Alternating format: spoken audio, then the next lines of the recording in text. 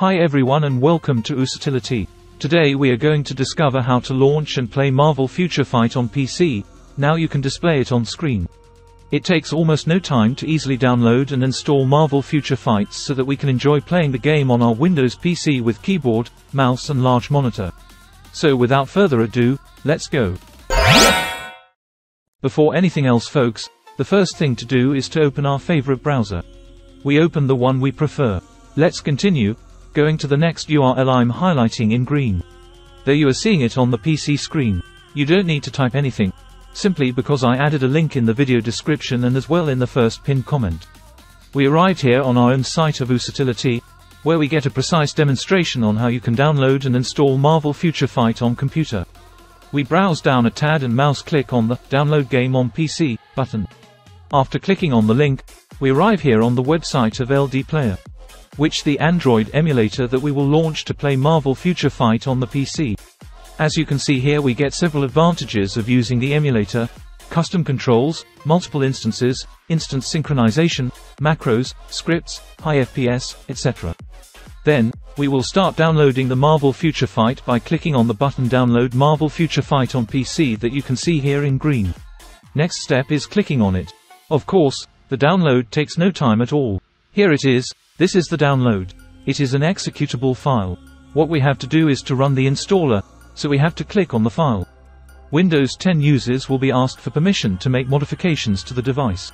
We said yes. I reduced the browser to start to see the installer much better. The installation software is very simple to use. It is made up of a couple of possibilities: install and setup path. I am going to clarify what setup path does indeed. We just simply click on it. Therefore we see that we display here the path where the emulator can be installed.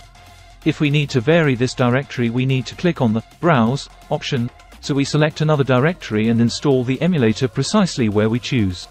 To keep it simple, just leave it by default. I click on Back. Therefore I click on Install. At this moment, before starting setting up this emulator, will also be possible that it's going to show us a number of application packages to set up on our PC. Because I do not wish to have any of these software, I simply press each time on the Reject button. Fantastic. The installation commences and it is going to carry on with the download of these MB that happens to be shown on that screen. The time you download it, it is likely to be a little more or less megabytes. The download speed will go faster or slower, based on your internet and depending on the efficiency of the emulator web servers. Right now they are going quite fast. The download is completed, and straight away it continues on with the setup phase. The installation will need more or less time according to the power of your machine. The more robust it's actually, the shorter the installation time and vice versa. If we put together the download and installation phase, it may take quite a long time, so show patience. It has now ended for me. At this time, the emulator has been started successfully. As you can see now, down here, we have a progress bar which will advance to the right, so when it actually reaches the ending, the emulator is going to be launched for the first time. Indeed, the emulator has already been started, there for the very first time. And as a result, LD Store is automatically started, which is actually a kind of Google Play. This isn't the best solution to set up the game, and so I don't recommend it, considering that frequently the LD Store installs an outdated version of the game. Let me demonstrate to you how to install the game utilizing the Google Play. I recommend you to do it this way. First of all, we must begin doing is to visit desktop by hitting this software icon that I am pointing out in green. Before we keep going, as you can discover, it created a couple of app icons here on the PC desktop. The LDPlayer and LDMultiplayer. Note that the LDPlayer software icon will be the only one we are interested in. At any time when we desire to operate Marvel Future Fight on our PC, we twice mouse click on this icon and as a result launch the emulator. The LD Multiplayer app icon has nothing to do with multiplayer or anything at all such as that. The fact is, it is an icon that we would very likely never utilize. Let me do the next phase, which is actually a must-have, and that is to enter the Google Play Store. To execute this, we will go here to System Apps, we click, and we'll click on Play Store. As you can view, the Google Play is launched. In this case we have got to sign in. Presently when we're here, we are required to begin doing the next phase that is definitely obligatory. So we mouse click on Sign In. At present it says Checking Info. It might once in a while get stopped at Checking Info, and it doesn't progress. In this case, you can attempt to log in after a few hours, but it will surely most likely be sorted out. At present we are going to type our email and password. The email needs to be a Gmail email and its related password. For example, you can utilize the same exact email you're using right now in your YouTube account. So that I am going to enter my information and I will come back after I have done it. That's all, data typed. Find out Google welcoming us and offering us the twos. We must agree to them all simply by clicking on, I agree. Then, it offers us to back up to the Google Cloud. You can leave it selected and it'll produce a backup of your files on this device to Google Drive. I will not check it, you do what you want. We simply click on accept. From now Google Play is launched as preferred choice and instantly. In case that the Google Play is not launched instantly and you don't know how to start it by hand, I assist you how to do it now. Firstly is to proceed to the emulator desktop by hitting this software icon marked in green. So now we go to the System Apps folder. And we click the Play Store icon. Okay, we're right inside Google Play. What we will accomplish right now is go here to search for apps and games. And then we are going to research Marvel Future Fight. Now there we have it. We are going to select the first result. At this point we have the Android game. Let's mouse click here on the Install option that I am just displaying now in green. This will start the software setup. Now it should download on your desktop or laptop and set up the video game.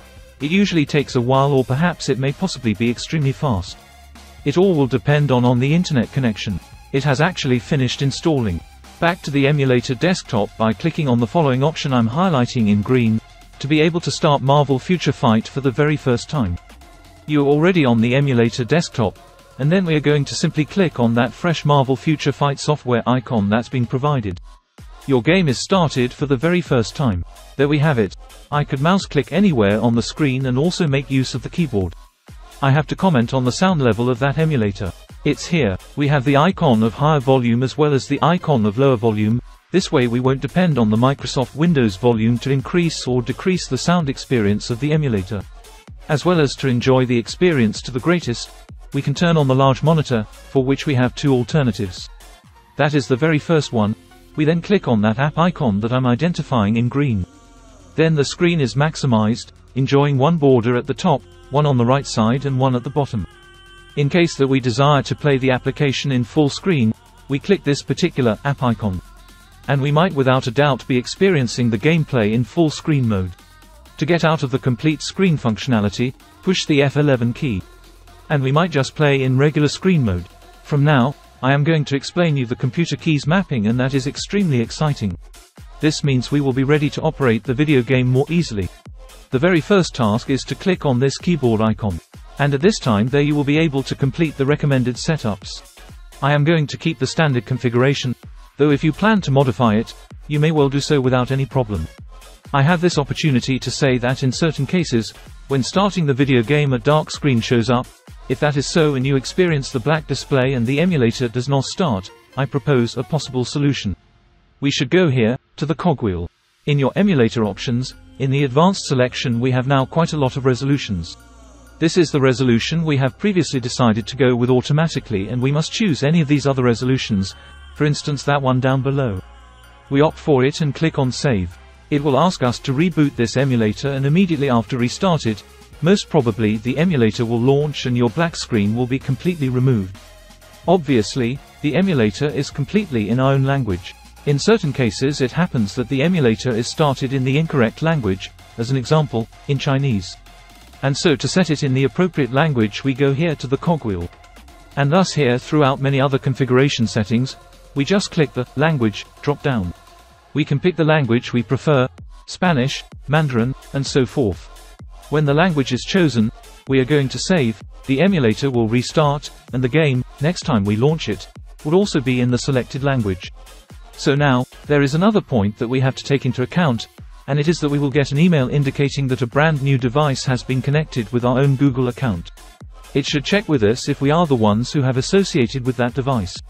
Yes, we shouldn't worry, simply because the emulator is emulating a Google Android electronic device.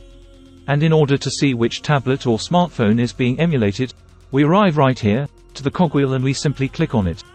So we go here to the Model selection. And now we observe that the emulator is emulating a Samsung mobile phone. And so we're going to receive an email saying that a new Samsung device has been connected to our Google account. This is it, folks. So much for my video user demo. I hope that you appreciated it, especially that you thought it was helpful. If that is so, offer it a good thumb up, subscribe, and I will be happy to answer your feedback, questions or suggestions. Let them in the comment area below. You can also leave a comment on my Twitch channel. I do live streams occasionally. You have it listed below in the video description and in the initial pinned comment. Simply click on any of the video tutorials that are showing up on the computer screen and let's have fun again in the following online videos. Bye.